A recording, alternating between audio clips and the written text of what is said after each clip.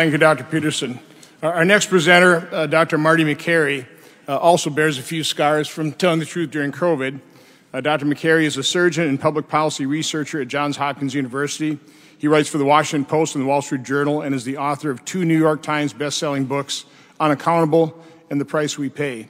He's been an outspoken opponent of broad vaccine mandates and some COVID restrictions at schools. Dr. Makary holds degrees from Bucknell University, Thomas Jefferson University, and Harvard University. Dr. Makary. Thank you, Senator, and thank you, Senator and Mr. Kennedy, for the honor to present here. I'm trained in gastrointestinal surgery. My group at Johns Hopkins does more pancreatic cancer surgery than any hospital in the United States. But at no point in the last 20 years has anyone stopped to ask, why has pancreatic cancer doubled over those 20 years? Who's working on that? Who's looking into it? We are so busy in our healthcare system, billing and coding and paying each other, and every stakeholder has their gigantic lobby in Washington, D.C., and everybody's making a lot of money, except for one stakeholder, the American citizen. They are financing this giant, expensive healthcare system through their paycheck deduction for health insurance and the Medicare excise tax as we go down this path of billing and coding and medicating. And can we be real for a second? We have poisoned our food supply, engineered highly addictive chemicals that we put into our food. We spray it with pesticides that kill pests. What do you think they do to our gut lining and our microbiome? And then they come in sick. The GI tract is reacting. It's not an acute inflammatory storm. It's a low-grade chronic inflammation. And it makes people feel sick. And that inflammation permeates and drives so many of our chronic diseases that we didn't see half a century ago. Who's working on it? Who's looking into this? Who's talking about it? Our healthcare system is playing whack-a-mole on the back end, and we are not talking about the root causes of our chronic disease epidemic.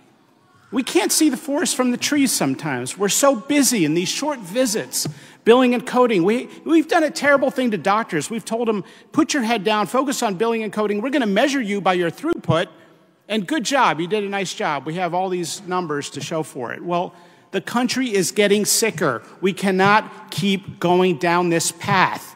We have the most over-medicated, sickest population in the world, and no one is talking about the root causes. The Pima Indians are the perfect example. Here's a group where the obesity, diabetes rate was less than 1%. The land in New Mexico and Arizona had its river supply diverted by ranchers and settlers, and the land and the soil was destroyed.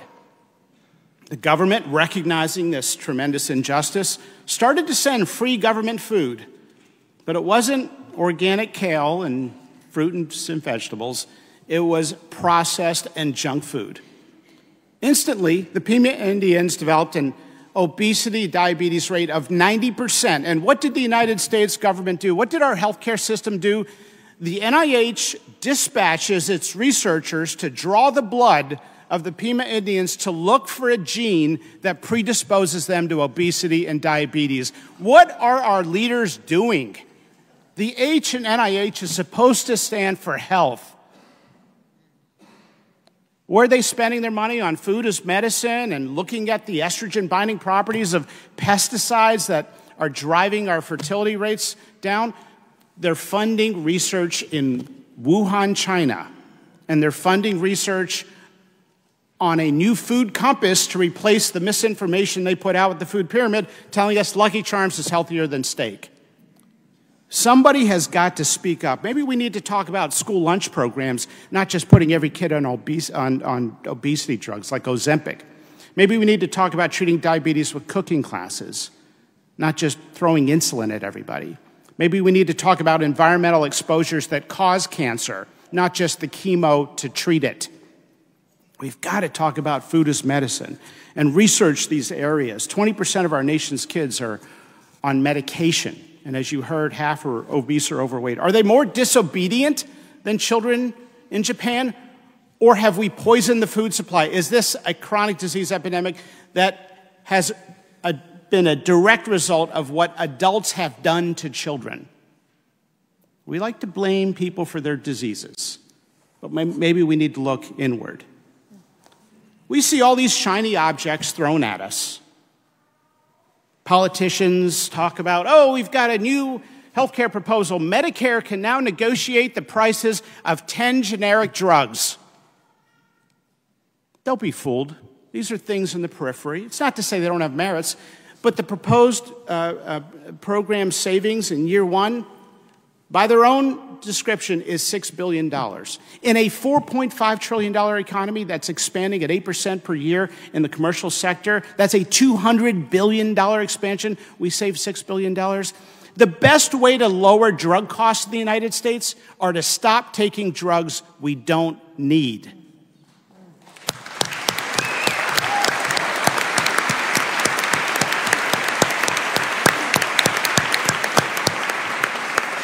So, Dr. Makary, I've got a couple questions. First of all, how many years have you been practicing medicine? 22 years. So, we've noticed a shift from decades ago when 80% of doctors were independent to now 80% are working for some hospital association. First of all, what has that meant in terms of doctors' independence and who they are really accountable to? Look, the move towards corporate medicine and mass consolidation that we've witnessed in our lifetime has meant more and more doctors are told to put their heads down, do your job, billing and coding, short visits. We've not given doctors the time, research, or resources to deal with these chronic diseases. I used to comment frequently during the COVID pandemic that doctors should be at the tip of the treatment pyramid. They're being crushed at the bottom. What happens to a doctor who puts their patient first and tries to practice outside the guideline, tries to do something outside the recommended protocol, which is risk-free? Don't get in trouble for doing that. What happens if you do step outside that to advocate for your patient? Well, increasingly now we have a misinformation police, although the greatest perpetrator of misinformation has been the United States government with the food pyramid.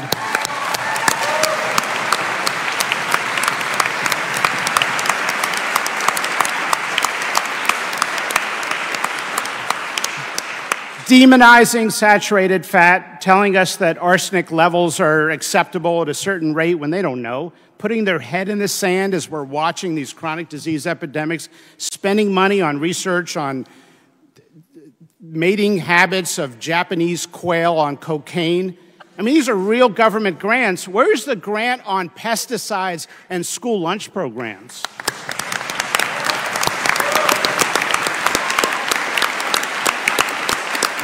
But I'll follow up. I had doctors around a similar table, again, back in the COVID-19 Second Opinion panel.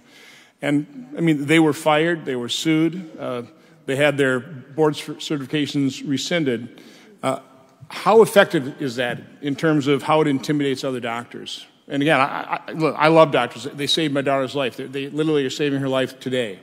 So I have nothing but reverence for doctors. But I also understand the pressures of working for an organization that you follow this protocol, don't step outside the system. I mean, how effective is that intimidation?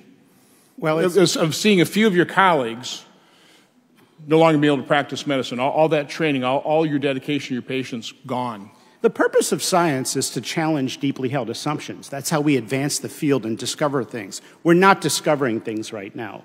And by the way, the NIH, we just did an analysis. 1 in 6 grants goes to health, equity, and disparities research. Well, just describing these differences is not interesting. We've known about them. Reducing the disparities is interesting, and that's what we have to do by talking about our poison food supply. Well, again, thank you for speaking out and telling people the truth.